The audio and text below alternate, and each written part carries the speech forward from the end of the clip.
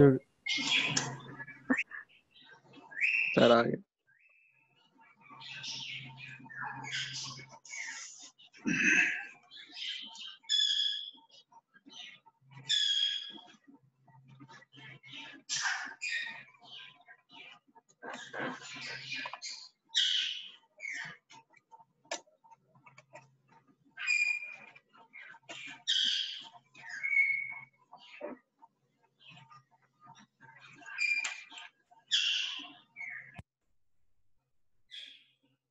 Hello.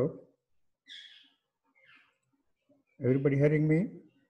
Please unmute and talk to me. Yes, sir. Yes, sir. Somebody unmute and talk to me. Shia, Yes, sir. Yes, sir. Hello. or anybody who is present. If you are hearing me, please say, yes, sir, I am hearing.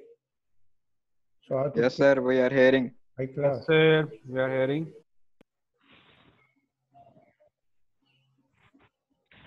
Nobody there hearing me. Yes, sir. We are hearing you.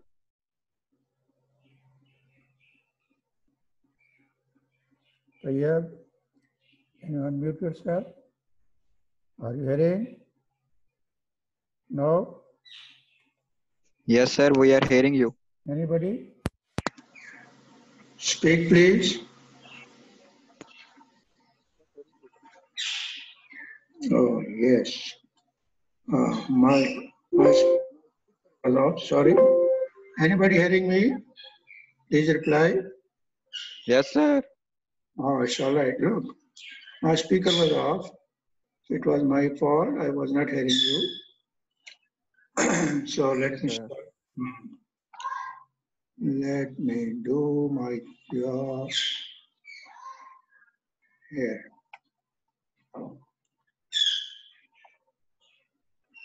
So I open the files. I will show you psychrometry.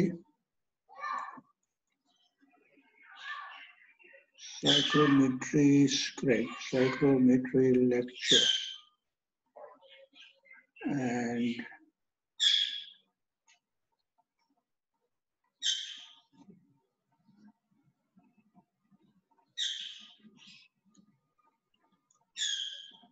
now there is psychrometry lecture, psychrometry. Okay. Let me share screen with you. Share screen, psychrometry lecture notes, psychrometry.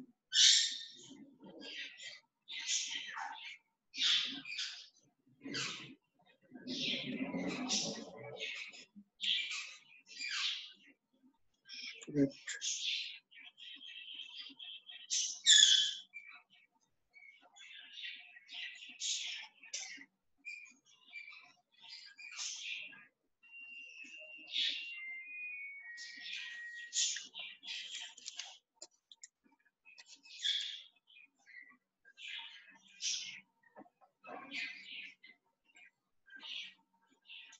So, ladies and gentlemen, Assalamu alaikum. So, Islam. let me see. It is recording. Yes, it is recording. So, dear students, Assalamu alaikum. Can you see the screen? That's written. Yes, sir. Dear students, Assalamu alaikum. So, this is second week of audio lectures. I think it is third week. So, 1 week we have missed. So, anyhow, in second week, I was supposed to start this lecture according to previous program. Now, this week, I shall tell you about a very useful tool of air conditioning calculations. Something went wrong.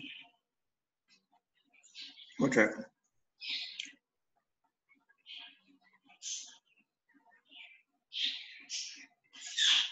Hello? I can't see the screen. Okay.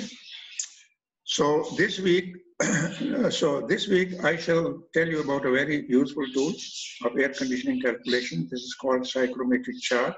Psychro, it is not psycho. Psych, PSYCH, psycho, को होता है, इसका ताल्लुक दिमाग से होता है, नफ्सियात से होता है। ये साइक्रोमेट्री, साइक्रो कहते हैं मॉइस्ट एयर की प्रॉपर्टीज को सीक्रो कहते हैं, सीक्रो PSYCHRO सीक्रो, तो अंग्रेजी में इसको पढ़ते हैं साइक्रो। मीट्रिक का मतलब मेजरमेंट, यानी कि हवा के अंदर नमी का तनासुब मालूम करने को साइक्रोमीट्रिक कहते हैं, और एक चार्ट की मदद से होता है, उस चार्ट को कहते हैं चार्ट डायग्राम, जिसमें pressure, enthalpy, temperature, relative humidity और मॉइस्चर कंटेंट जिसको हम ह्यूमिडिटी रेशो कहते हैं, इन सब की डेफिनेशन भी आप पढ़ेंगे। इस डायग्राम को जिसमें सारी प्रॉपर्टीज दिखाई जाती हैं वो प्रॉपर्टी चार्ट कहलाता है, और इसको साइक्रोमेट्रिक प्रॉपर्टी चार्ट कहते हैं। It is a graph showing relationship of moist air properties like DBT, WBT. What is DBT, WBT? इसका मतलब है ड्राई बल्ब टेम्परेचर और वेट बल्ब टेम्परेचर, इसकी डेफिनेशन भी आप पढ़ेंगे। Enthalpy, H, relative humidity, phi, इसकी डेफिनेशन भी आपको आनी चाहिए, वो सिखाएंगे इंशाल्लाह। ह्यूमिडिटी रेशियो W, ये भी एक स्पेशल टर्म है साइक्रोमेट्री की, इसको भी हम डिफाइन करेंगे। SHF, सेंसिबल हीट फैक्टर, ये भी इस साइंस की एक ब्रांच है, सॉरी एक डेफिनेशन है, एक टर्म है, इसको भी हम दिखाएंगे। बहुत बेहतरीन टूल है कूलिंग लोड कैलकुलेशंस के लिए, कूलिंग लोड डिफाइन करने के लिए इस चार्ट के ऊपर। You will see career and train, career and train दो मशहूर कंपनियां हैं मैन्युफैक्चरर्स की, जो एयर कंडीशनिंग इक्विपमेंट बनाती हैं, और उनके चार्ट्स भी हैं, अशरे चार्ट भी है। सो ये जरा देख लेंगे, अशरे गलत छप गया है, ए पहले आना चाहिए, एस बाद में। ASHRAE, इसका मतलब होता है American society of heating, refrigerating and conditioning. ये चार्ट उन्होंने भी बनाया है, तो we have to follow that standard. आपके बुक में भी एक चार्ट दिया हुआ है स्टोकर एंड जोन में, वो भी अशरे का है। There are online calculators. इसके अलावा साइक्रोमेट्रिक चार्ट मालूम करने का आजकल जो है ना वो एक्सेल के अंदर कैलकुलेटर्स भी आ गए हैं, जो आप वेब पे सर्च मारेंगे साइक्रोमेट्रिक चार्ट एक्सेल वर्कशीट, तो यू विल फाइंड दैट। तो आप कैलकुलेशन पर्पस के लिए डेटा एंटर करें, प्रेशर क्या है, टेम्परेचर क्या है, ड्राई बल्ब टेम्परेचर क्या है, वेट बल्ब टेम्परेचर क्या है, ह्यूमिडिटी रेशियो क्या है, कोई भी दो प्रॉपर्टीज आउट ऑफ मैनी, दो प्रॉपर्टीज मॉइस्ट एयर की वहाँ एंटर करेंगे तो आपको वो प्रॉपर्टी कैलकुलेट करके दे देगा। साइक्रोमेट्रिक चार्ट में भी बता देगा कि this is the place you are. Now you will see in my coming lectures how this design tool can be used, यानी for evaluating process taking place in air conditioning equipment. Air conditioning equipment में क्या process होता है, air conditioning का मतलब क्या होता है, वो भी आप पढ़ेंगे। एयर कंडीशन, एयर का मतलब समझते हैं हमारे एटमॉस्फेरिक एयर है, और ये खाली एयर नहीं है, ड्राई एयर नहीं है, इसमें हर 1 किलो ड्राई एयर में कुछ ग्राम जो है ना हवा के अंदर नमी भी है। इस नमी को हम इस सुपर हीटेड स्टीम की शक्ल में होती है, और ये नेचर में होती है, और ये अगर हवा में नमी ना हो तो सर्दियों में तो हम सांस नहीं ले सकते, गर्मियों में बहुत ज्यादा हो तो हम पसीना छूट पड़ता है और हम बहुत ज्यादा गर्मी महसूस करते हैं। तो गर्मियों में इसको कम करना होता है मॉइस्चर कंटेंट को, सर्दियों में कुछ अपनी तरफ से मॉइस्चर डालनी पड़ती है ताकि सांस लेने में प्रॉब्लम ना हो और गर्मियों में पसीना ना आए। Now this tool is used to express the desired process of cooling and humidification and heating and humidification in the summer and winter air conditioning. So I will suggest you to get these charts printed and keep hard copies ready for solution of problems of air conditioning in the exams. इम्तिहान में आपको ज़ाहिर है मैंने Excel worksheet का जिक्र किया है, कैलकुलेटर्स का जिक्र किया है। ऑनलाइन आपको किसी चीज़ की इजाज़त नहीं है, ना कैलकुलेटर की, ना किसी और चीज़ की, और ना कंप्यूटर की। आपको एक चार्ट अपने पास रखना होगा, उसको सामने रख के उसकी कैलकुलेशंस करनी होगी प्रॉब्लम्स की। तो अभी मैं आपको इसके बाद होमवर्क भी दूंगा, और उसकी मदद से आप इन चार्ट्स का प्रिंट भी आपको मैं भेज दूंगा PDF में। इसको आप हार्ड कॉपी कंप्यूटर के जरिए हार्ड कॉपी प्रिंट करके अपने पास रखें, इसके बगैर चारा नहीं। ऑनलाइन पढ़ने से मसला हल नहीं होगा, हार्ड कॉपी आपको स्टेबल होनी चाहिए प्रॉब्लम सॉल्व करने के लिए इस चैप्टर के और आइंदा आने वाले चैप्टर और इम्तिहान के लिए भी। इफ यू ज्वाइन इन अगर आप इंडस्ट्री में ज्वाइन करेंगे HVAC इंशाल्लाह ग्रेजुएशन के बाद, 1 साल 8-10 महीने बाकी है, तो उसके बाद जो है ना वहाँ भी आपको इसकी जरूरत पड़ेगी, तो वो भी आप साथ रखें। लेकिन वहाँ आपको हो सकता है कंपनी वाले प्रोवाइड कर दें, वो कंपनी वालों को ये ट्रेन और कैरियर कंपनियां अपना प्रिंट के वो एक अच्छा सा साइक्रोमेट्रिक चार्ट ला के देती हैं। हो सकता है वहाँ आपको सॉफ्टवेयर यूज करना पड़े, कैरियर के सॉफ्टवेयर में ये कैलकुलेशन वहाँ ऑनलाइन भी सॉफ्टवेयर के जरिए भी हो जाती है, तो सॉफ्टवेयर से ज़्यादा अहम ये चार्ट का इस्तेमाल है। अगर आप चार्ट इस्तेमाल कर सकते हैं तो सॉफ्टवेयर से भी पहले आप कैलकुलेशन कर सकते हैं। सॉफ्टवेयर काफ़ी लंबा चौड़ा होता है और उसको हैंडल करना, उसका सीखना बड़ा मुश्किल होता है, कॉम्प्लिकेटेड। तो ये था मेरा ट्रांसक्रिप्ट किया मैंने, मुझे इस लेक्चर में आपको क्या पढ़ाना है। तो अब मैं आपको दूसरा पेज शेयर करता हूँ, लेक्चर वाला।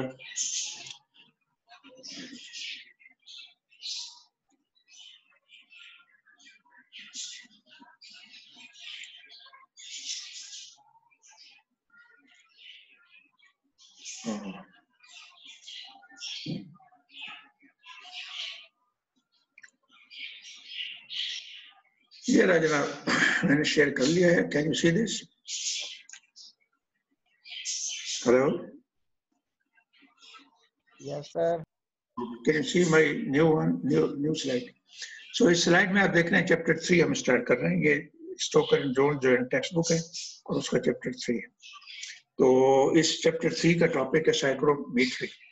साइक्रोमेट्री इसका टॉपिक है। वैसे थर्मोडायनेमिक्स में भी ये चीज रख दी गई है और है, मैं तो पढ़ाई करता था, अब उसकी जरूरत नहीं रही क्योंकि डुप्लीकेशन हो जाता है। उन्होंने कोर्स भी चेंज कर दिया, थर्मो 2 का, थर्मो 1 का, तो साइक्रोमेट्री उसमें से निकाल दिए।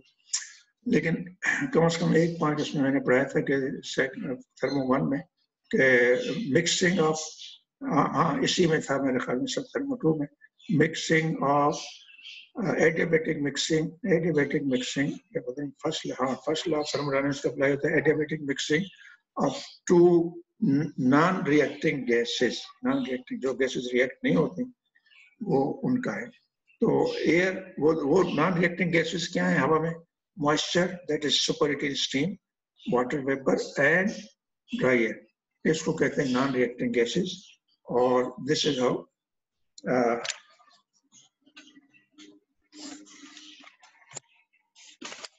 एक मिनट मैं जरा ब्रेक लेता हूँ, थोड़ी सी लाइट आ गई है और मैं इसको चार्जर लगा। अच्छा, तो नॉन रिएक्टिंग गैसेस का जो है ना, वो उसका यहाँ काम है एयर कंडीशनिंग में।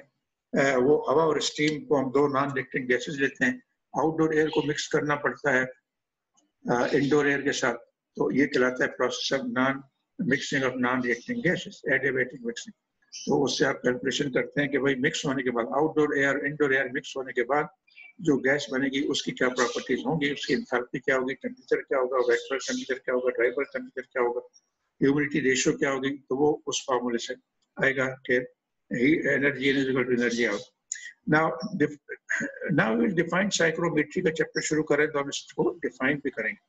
It is the study of properties of moist air और air steam mixture. In thermodynamics, it is called mixing of two non-reacting gases. The dry air is taken on one gas and superheated steam another gas. What is psychrometric chart? ये figure मैं आपको दिखाऊंगा। ये बेहतर है कि मैं आपको जब आपको रेफरेंस मटेरियल डाउनलोड करूंगा तो आप उसका प्रिंट निकाल के रख लीजिएगा। मैं आपको सिर्फ हैंड रिटन जो ड्राइंग स्केचेस हैं बगैर स्केल के उस चार्ट के वो सिखाऊंगा यहाँ, क्योंकि एक्चुअल डायग्राम जो है ना वो बहुत कॉम्प्लिकेटेड है, उसमें बहुत सारे प्रॉपर्टीज हैं और वो उसका प्रिंट आपको स्क्रीन पे नजर भी नहीं आएगा सही तरीके से। देखते हैं, अगर कोशिश करते हैं, अगर नजर आ जाए। Now every psychrometric chart is unique for a given atmospheric pressure. It is the best graphical software for solving air conditioning problems. मैंने पहले भी आपको कहा था इंट्रोडक्शन में कि इससे अच्छा सॉफ्टवेयर नहीं है। बड़े बड़े कॉम्प्लिकेटेड सॉफ्टवेयर आते हैं, बहुत सिंपल है, पेंसिल की मदद से एक दो पॉइंट आप ड्रा कर लें और you can solve your air conditioning problem.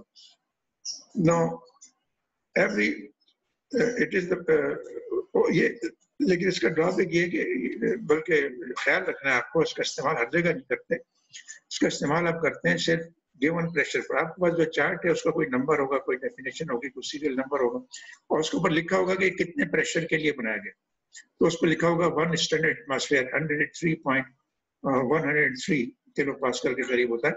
तो ये 101 नॉट 103 101.023 या 101.023 इस तरह का प्रेशर है जो स्टैंडर्ड माना जाता है, इंटरनेशनल स्टैंडर्ड, और उस पर ये चार्ट बनाया गया। तो आप सी लेवल पे, कराची के लेवल पे आप इसको इस्तेमाल कर सकते। अगर आपको प्रॉब्लम दे दिया जाए कि भाई कराची नहीं है अब आप कश्मीर में हैं, आप गिलगित बल्तिस्तान में हैं या किसी और पहाड़ी इलाके में, और वहाँ का एटमॉस्फेरिक प्रेशर 101 किलो पास्कल नहीं है, तो अब क्या करेंगे? तो उसके लिए जो है ना, आप साइक्रोमेट्री के फार्मूले यूज करके, आइडियल गैस लॉज यूज करके, PV=MRT वाला फार्मूला, उसकी मदद से आप उसको कैलकुलेट करेंगे कि इस प्रेशर पर प्रॉपर्टीज क्या होंगी. Now, what is the pioneer? Who is the pioneer of the study of psychrometric chart? इसका बानी एक साहब से इंजीनियर कैरियर, और उसके नाम से एक कैरियर कंपनी आज तक कायम है. वो 1922 में उसने साइंस पर रिसर्च की थी कि साइक्रोमेट्री क्या होती है, और क्योंकि उसको जॉब दिया गया था इंडस्ट्री की तरफ से कि हमारे वर्कर्स को काम करने में बड़ी गर्मी लगती है, उन्हें पसीना छूटता है, वो काम नहीं कर सकते, उनकी एफिशिएंसी डाउन हो जाती है, उनकी परफॉर्मेंस खत्म हो जाती है, और हम उनसे ज्यादा काम नहीं ले सकते. तो आप कोई ऐसी मशीन बनाएं कि हम यहाँ हवा में ठंडक पैदा करें और मॉइस्चर और गर्मी और पसीना उनको ना आए. तो उसलिए उसने रिसर्च की और आखिरकार एक मशीन बना के दी, एयर कंडीशनर, और वो एयर कंडीशनिंग कंपनी भी उसने खोल ली. और आज के दिन वो 1922 से लेकर आज तक तकरीबन 100 साल हो गए उसकी कंपनी चल रही है, और टॉप की company. Now what we do with this chart, ये पूरी लिस्टिंग है, हम क्या कुछ कर सकते हैं, बड़ी लंबी लिस्ट है. Calculate humidification and dehumidification process of air. ये एक प्रोसेस है, इसमें हवा में नमी डाली जाती है और हवा में नमी निकाली जाती है. जैसे मैंने बताया, सर्दियों में डाली जाती है, गर्मियों में नमी निकाली जाती है, तो उसको कहते हैं ह्यूमिडिफिकेशन, डिह्यूमिडिफिकेशन. उसकी कैलकुलेशन स्टार्ट से होती है. Then we calculate cooling and heating load of N air conditioning room. कमरे के अंदर कितनी हीट मौजूद है, कितनी नमी मौजूद है, और बंदे कितने मौजूद हैं, वो बंदे कितनी नमी खारिज कर रहे हैं, उनको कितना पसीना आ रहा है, कितना सांस ले रहा है, सांस के साथ कितनी स्टीम निकाल रहे हैं. तो ये सारी चीजें कैलकुलेट करना पड़ती हैं. उसके लिए साइक्रोमेट्री, फिर उससे पता चलता है कि इस कमरे का कूलिंग लोड कितना है. उस लिहाज से फिर कूलर यानी एयर कंडीशनर डिजाइन किया जाता है या सिलेक्ट किया जाता है. Now show and calculate graphically the process of heat and mass transfer in cooling and डिह्यूमिडिफाइंग coil. अब वो जो कॉइल है मैन्युफैक्चरर ने बना के दे दिए कि जिसमें जनाब इतनी कूलिंग होगी, इतना डिह्यूमिडिफिकेशन होगा, उसको चेक करना, उसको टेस्ट करना कि काम कर सकता है कि नहीं कर सकता, उसका टेम्परेचर क्या होना चाहिए, सरफेस का कि हमारी जो मसलन आप स्विमिंग पूल का एयर कंडीशनिंग करना चाहते हैं, इंडोर स्विमिंग पूल, तो उसमें तो बहुत ज्यादा नमी होगी. यानी आप हमाम का एयर कंडीशनिंग करने जा रहे हैं, तो इसका मतलब है कि वहाँ मुसलसल गर्म, सर्दियों में जनाब गर्म पानी, इंडोर स्विमिंग पूल क्यों होते हैं? सर्दियों में बाहर माइनस टेम्परेचर होता है, गर्मियों में आपको अंदर स्विमिंग करनी है और उसके लिए आपको गर्म पानी, तो उसमें से स्टीम निकल रही होती है, तो वो उसको बंदों के लिए अच्छा नहीं है. वो तो हमाम है, उनको फिर वो गर्मी लगती है, तो इसलिए वो वहां से मॉइस्चर निकालनी पड़ती है. और एयर कंडीशनर स्पेशली लगाया जाता है कि डिह्यूमिडिफाई करें. सिर्फ डिह्यूमिडिफायर लगा दें तो वहाँ मसला हल हो जाए. Now we can show calculation graphically the process of heat and mass transfer including dehumidification coil. और चार्ट के ऊपर आप लाइनें ड्रॉ करके ज्योमेट्रिकली आप कैलकुलेट करके बताते हैं कि प्रोसेस कैसे होगा.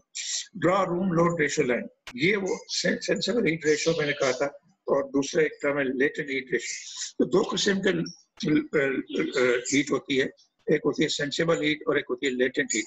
सेंसिबल हीट का टेम्परेचर कूल करने से उसका टेम्परेचर डाउन हो जाता है, और मॉइस्चर हवा के अंदर जो नमी है उसको कंडेंस करने से टेम्परेचर डाउन नहीं होता, क्योंकि कंडेंसेशन प्रोसेस कांस्टेंट टेम्परेचर पे होता है, लेकिन नमी, ओए एक मिनट,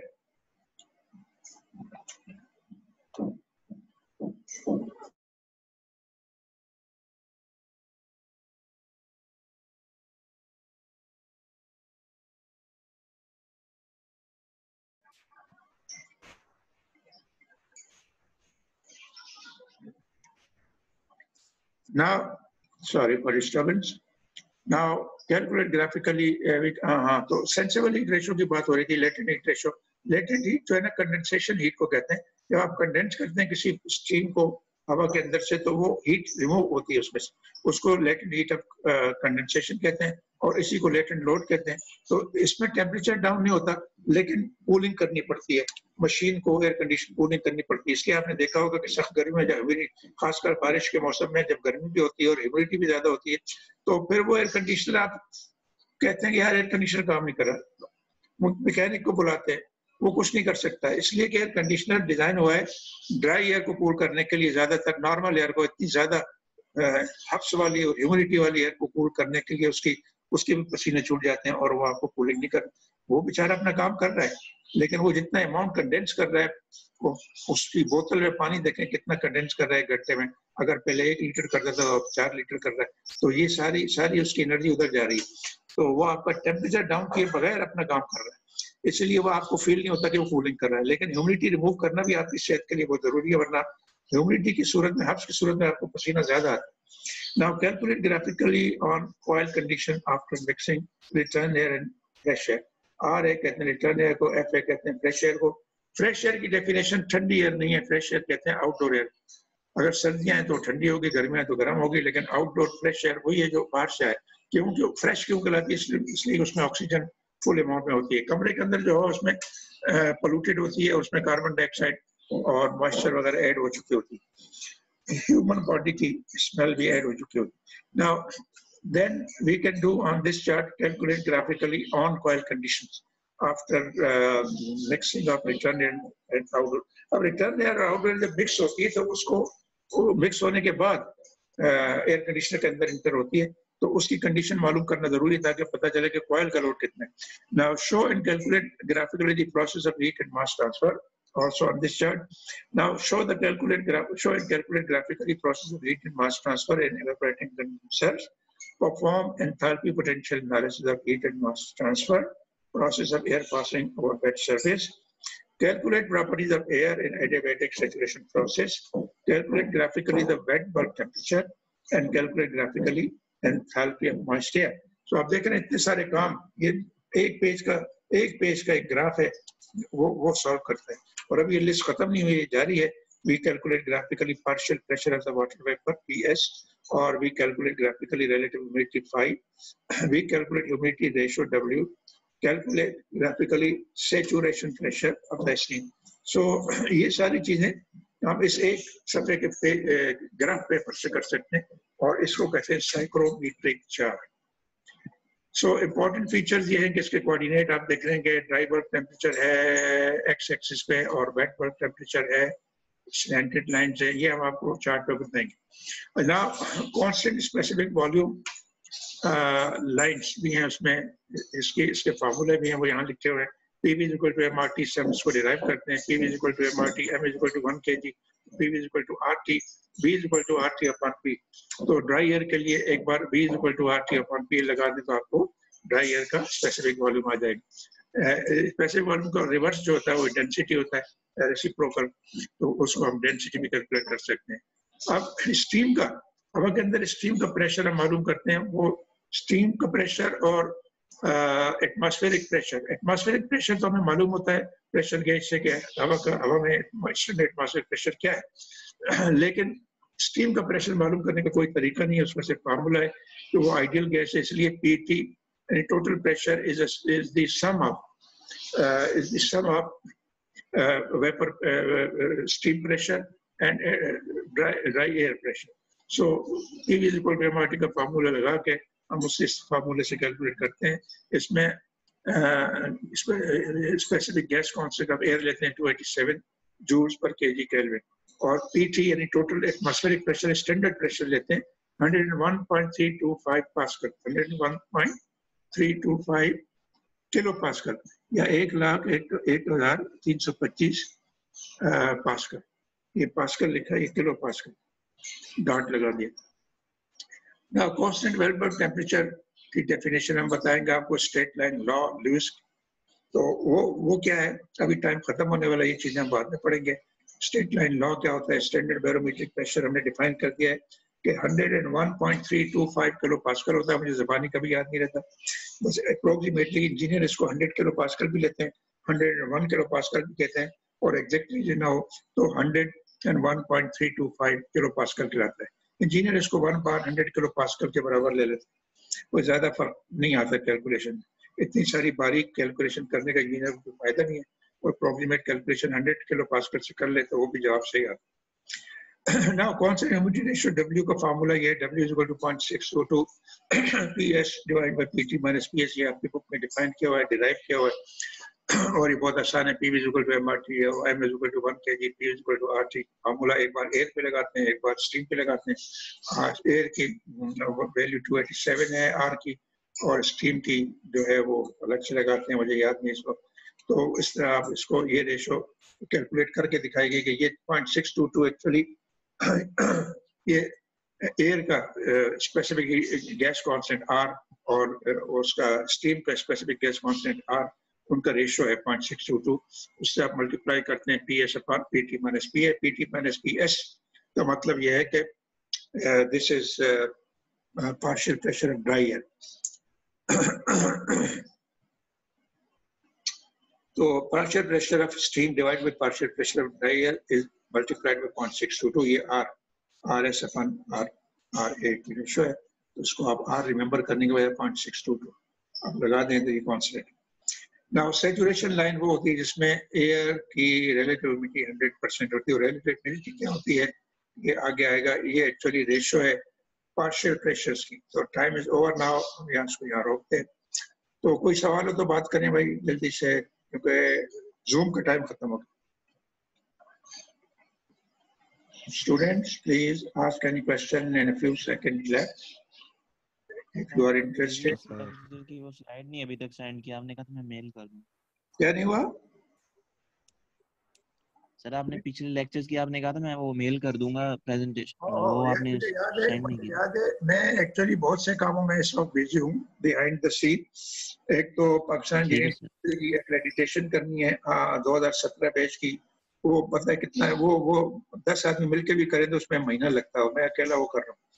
अच्छा, अब वो चूंकि मैं घर में हूँ, ऑफिस में होता तो दूसरों को इन्वॉल्व कर लेता।